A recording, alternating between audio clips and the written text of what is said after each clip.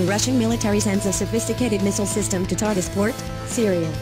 The delivery of the missile system came after the United States-US halted talks with Russia to revive a ceasefire agreement in Syria. Russia's military operation by air in Syria was carried out as a form of support for the regime of President Bashar al-Assad. While by land, Assad's military forces against the rebel group in the city of Aleppo. Russia itself was blamed for blindly bombing in Aleppo, including targeting hospitals. The UN Secretary General has called for a cessation of terrible violence practices in Aleppo. Russia has denied attacking the hospital in Aleppo on purpose. Russia instead recognizes the deployment of the S-300 missile system to Tartus, which is on the Mediterranean coast. The S-300 is a pure defense system, and it does not pose any threat to anyone. It's not clear why the S-300 placement in Syria is fueling a fuss over our Western colleagues. Russian Defense Ministry spokesman Igor Konashenkov said,